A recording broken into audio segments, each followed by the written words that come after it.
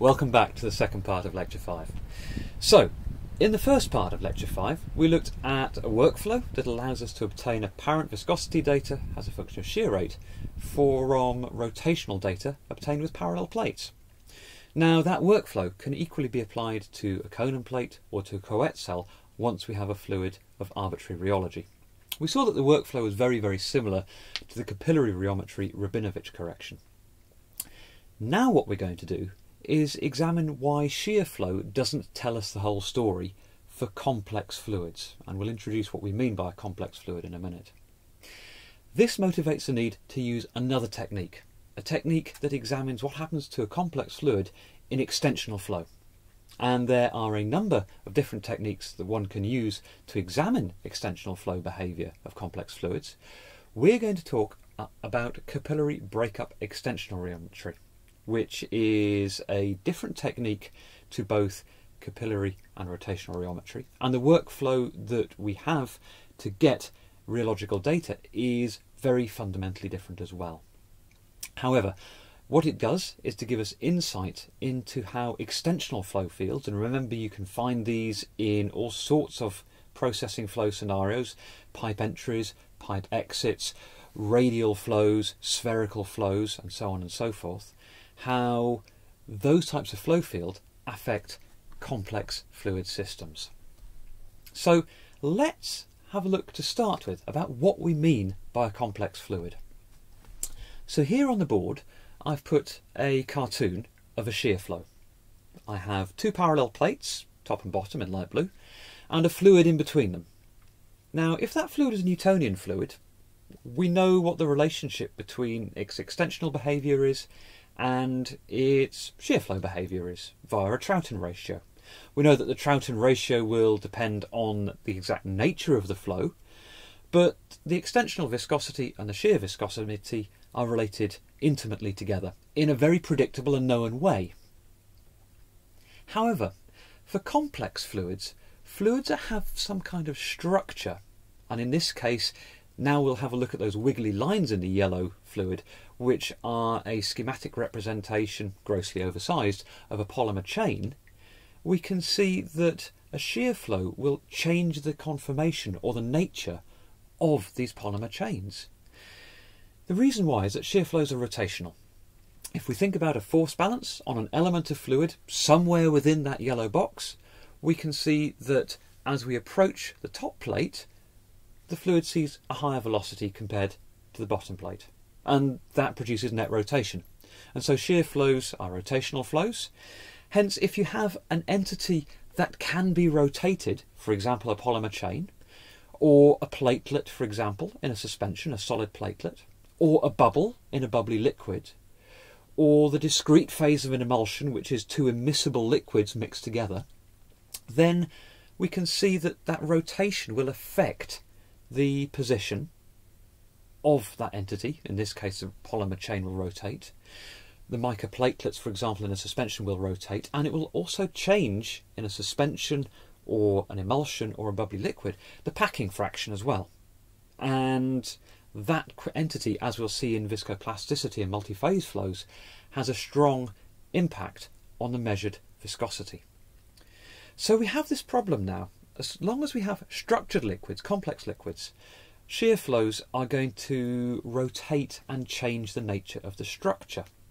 Now, if we think back to our polymer chains, as a polymer chain rotates, one end of the chain is seeing a slightly higher velocity than the other, which will in fact stretch it a little bit.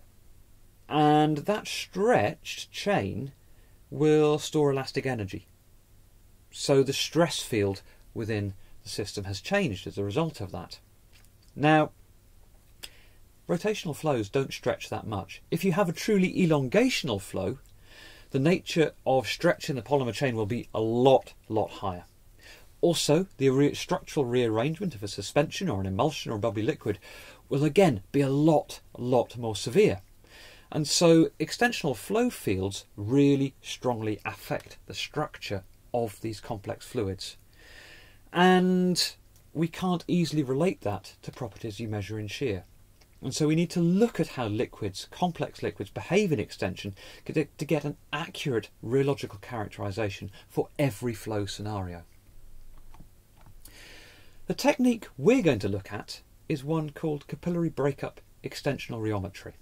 It is one of a family of techniques that involve getting a fluid between two pistons and pulling it apart. One other technique looks at how the filament forms as the pistons move. Capillary breakup rheometry looks at what happens to the fluid once the pistons have stopped moving. So let's look schematically how we achieve this.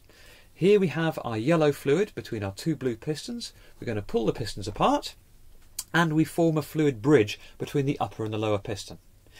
Now, once any inertial movement of the fluid has died down due to the pulling apart of the two pistons, a fluid filament will form in the middle of that bridge, which is where I've put those two arrows, and it will form with a given diameter, which I've called D0. Now, over time, and under the action of surface tension, that fluid filament will decay and shrink in diameter. Ultimately, the fluid filament will become so thin that it breaks.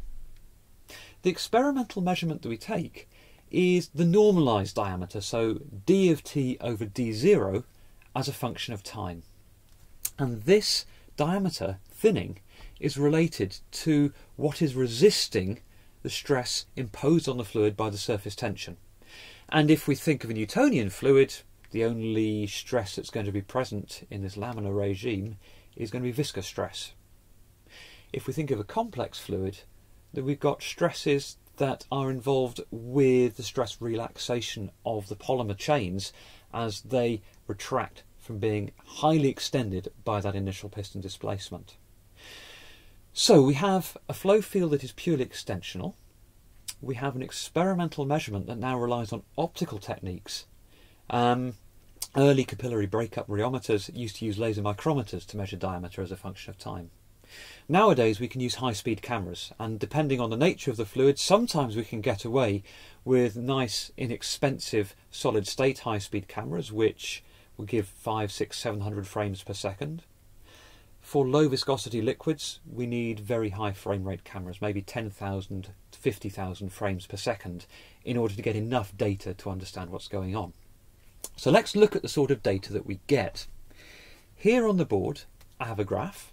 And what it is plotting is that normalised diameter, d of t over d naught, as a function of time. The blue line is the experimental data obtained from a solution of xanthan gum, which is a food gum, it's a polymer, a polyelectrolyte, as a function of time.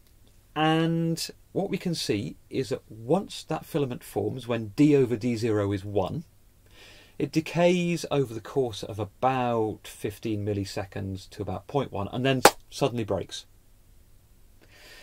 Now, unlike capillary rheometry and rotational rheometry, the way we analyse this data is by comparing this thinning curve to a number of standard thinning curves obtained from known rheological viscoelastic constitutive equations. So it is no longer suitable to say, let's analyse any arbitrary liquid. We have to look against liquids of known rheological response. So on the board now, I've placed the curve for a Newtonian fluid, and we can see that there is good comparison between the experimental data and the model. The breakup time's a little bit different, but one of the things to realise about experimental data from capillary breakup rheometry is that it's very, very hard, and it takes a very skilled operator to get consistent data for the same fluid. And so, whilst we've only plotted one data set on this curve, it would be far better to maybe have 10 different experiments and have a look at the consistency between those experiments before making a judgment as to how well or how badly one of the standard diameter decay relationships actually fits. So, talking of standard diameter decay relationships, I'm going to give 3 examples. We can derive, and we will derive in the next part of this lecture, the diameter decay for a Newtonian fluid. And we can see in this expression on the board, we have a parameter alpha, that is surface tension, that's what's driving the flow. What's resisting the flow in the Newtonian fluid is of course viscosity, which is there represented by eta 0. X is something called a shape factor. We'll talk more about that in the next part of this lecture. For viscoelastic fluids, we have different diameter thinning curves. So the first viscoelastic model we're going to meet in section B of this course is the Maxwell fluid. Now for Maxwell, we no longer have a viscosity, we have a relaxation time that governs filament thinning. This assumes that the dominant stress in the viscoelastic fluid is due to elastic forces, not viscous forces. There are other more complex viscoelastic constitutive equations, and we will also see the Giesecke's constitutive equation when we look at viscoelasticity. You can derive an expression for filament thinning for a Giesecke's fluid. It's somewhat more complex, and annoyingly it is implicit in diameter decay, but luckily explicit in time, so we have to use the equation differently. And we can see that the relationship involves now a viscosity, eta0, our relaxation time lambda, and another parameter, A, which is called a mobility parameter. More about that when we talk in depth about viscoelasticity. The key message here is that there are different standardised diameter decay relationships that we compare to our experimental data. So let's summarise a few key points. Capillary breakup rheometry is one of the techniques that we can use to look at the elongational behaviour of complex fluids. And the motivation, don't forget, is that complex fluids typically with some sort of structure, will have that structure changed quite radically by an elongational flow in a way that we can't necessarily predict from looking at shear behaviour alone. Capillary breakup rheometry stretches a fluid filament and then examines what happens to that fluid filament once it is been formed. You will find the diameter of that fluid filament decays as a function of time, and that rate of decay we can compare to an existing rheological relationship.